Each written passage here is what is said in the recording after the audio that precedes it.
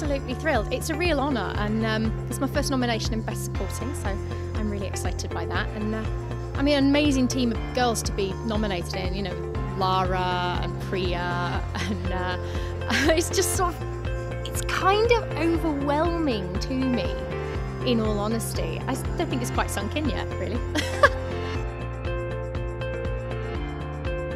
I think theatre's incredibly important. It gives us a sense of escapism, and I think just for those 2.5 hours when you go and get into a theatre and sit down in your seat, you can forget about all the struggles and the strife that you might be going through in your day-to-day life, and you can just allow yourself to be submerged in a different world. Whether that world is of Shakespeare or tragedy or comedy or romance, musical theatre, straight plays, it doesn't matter. It's just allowing yourself to be somewhere different for just a little bit of time, and I think it's incredibly important.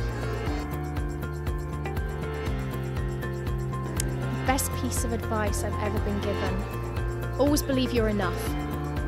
If you don't believe in yourself, why should anybody else? And just because you might not be right for a particular role doesn't mean that what you do isn't right for something else. So go in there, go in your audition rooms and just be you, give them what you've got, and if it's appropriate, then they'll cast you. If it's not appropriate, they'll bear you in mind for something else. So many. I remember sitting in the Halifax Victoria Theatre as a kid, because we didn't get to come to London and see shows when I was a child. We couldn't afford it. And watching Hot Shoe Shuffle, which was an amazing tap show, and I loved every minute of it. The tap dancer in me was crying out for that show. My first West End shows that I saw were things like Blood Brothers. I went to see The King and I on my 18th birthday. I think it was the 3rd time I've been in a West End theatre. And I sat there in the very back of the gods with my mum and my brother, watching The King and I and going, Mum, I'm going to be on that stage one day. She's like, yeah, dear, whatever.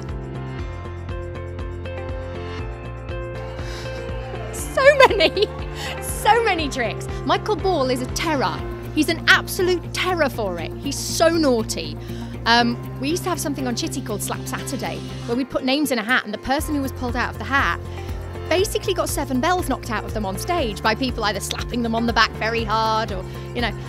And whenever Michael was picked out of the hat, he really got hit quite hard by most of the company because he was terrible for it. He's very naughty.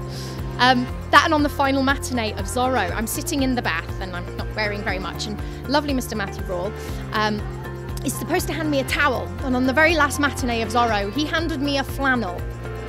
And I sat there and looked at him because I was not moving until he'd handed me the towel. There was this absolute sheer panic in my thought going, what if the towel is not here?